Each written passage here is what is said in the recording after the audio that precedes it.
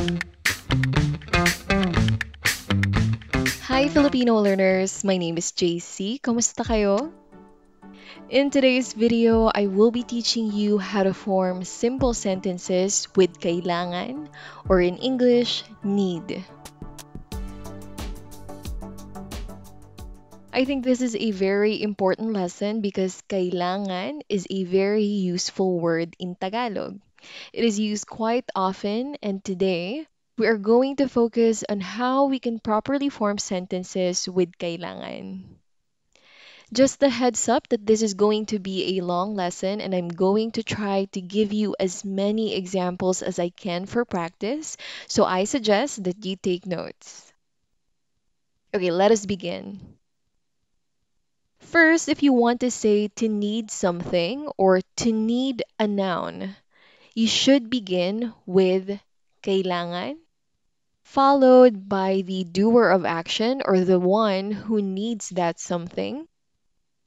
And take note that for this, you would have to use non-subject markers on the doers of action, not the subject markers, okay? Or if you're using pronouns for the doers of action, you use non-subject pronouns, not the subject pronouns. And finally, it is followed by the object or the noun that is needed. Okay, let me give you some examples. Kailangan ni Aurora ng tulong. Aurora needs help. Kailangan ni Olivia ng sasakyan. Olivia needs a car. Kailangan ng bata ng atensyon. The child needs attention. Kailangan ni Randy ng doktor. Randy needs a doctor. Kailangan ng aso ng pagkain. The dog needs food. So I've already mentioned this earlier. As you can see, the markers that we are using for the doers of action are non-subject markers. And if you noticed, we also placed nang before the object or the noun that is needed. Now, just a few more examples. This time, let us use pronouns for the doers of action.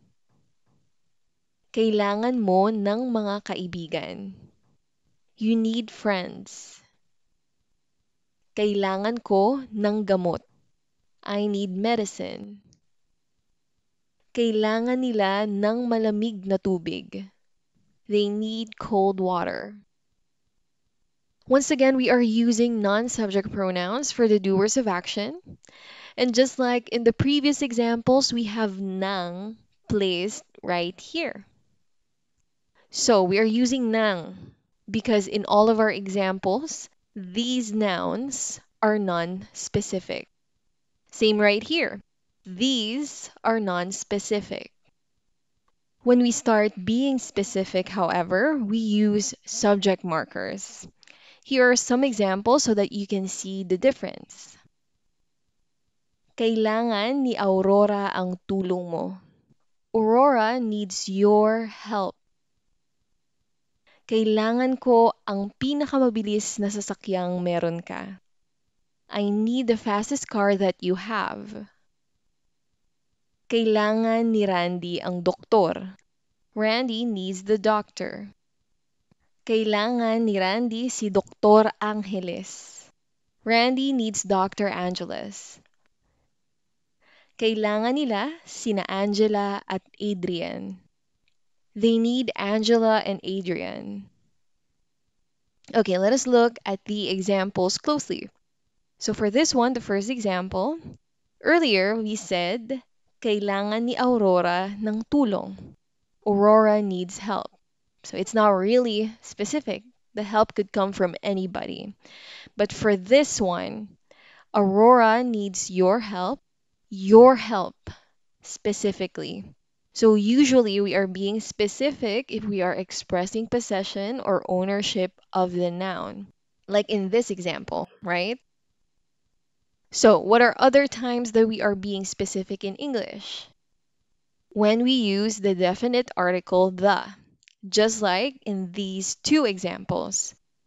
So if you use the before the object or noun needed in English, you use the subject marker, ang, okay? Another time we are being specific is when we say exactly who it is that we need. Like in these examples. Here we specified who the doctor that we need is, or the name of the doctor, Doctor Angeles. Same with this one, we specified the names of the people, sina Angela at Adrian. So again, we're using subject markers. And of course, same goes when you are using a pronoun, right? You are specifying who it is exactly that you need. So can you guess which type of pronouns you should use?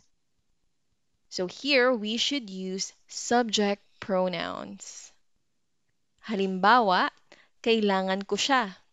I need him or her. Kailangan mo kami. You need us. Kailangan kami ni Adrian. Adrian needs us. Kailangan siya ng anak niya. His or her child needs him or her. By the way, on my last two examples, did you notice something different? The order of the parts of the sentence change. So this is an exception. Take note. The doer of action was placed at the end, unlike on my previous examples. If who is needed is a pronoun, and the doer of action is not a pronoun, the pronoun will go first. Okay, take note of that. But still, the rules remains the same. For the doer of action, we're still using non-subject markers, and for who is needed, we're still using subject pronouns. Now, if we want to say to need to do something or to need to do an action, this is how we form the sentence. You should begin with kailangan. This time it has ng at the end. Kailangan. Followed by the action or verb that you need to do. And take note that for this, we have to be using the basic or infinitive form of the verbs. And then it is followed by the doer of action.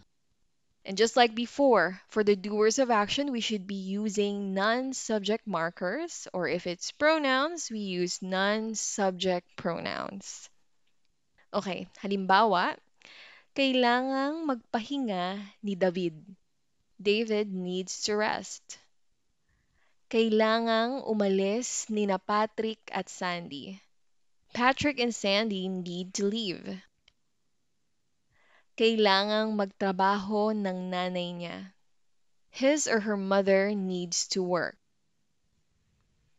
Kailangang mag-aral ng bata. The kid needs to study. Once again, for the verbs or the actions that is needed to be done, we're using the basic or infinitive form. Now, the rules will change a little bit if the doers of action are pronouns.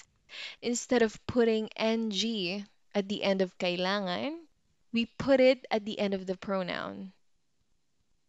And then the pronoun, which is the doer of action, is placed right after kailangan. And then it is now followed by the verb or what needs to be done. Halimbawa, kailangan niyang magpatingin sa doktor. He or she needs to see a doctor. Kailangan kong pumunta sa opisina. I need to go to the office. Kailangan nilang mag-usap. They need to talk. So again, there's no ng at the end of kailangan. Instead, that ng is placed at the end of the doer of action, which are the pronouns. Well, there you go. That is it for today's video. If you like this, please give us a thumbs up. And for more videos like this, you may subscribe to this channel. Maraming salamat sa panonood. Sa susunod ulit. Paalam.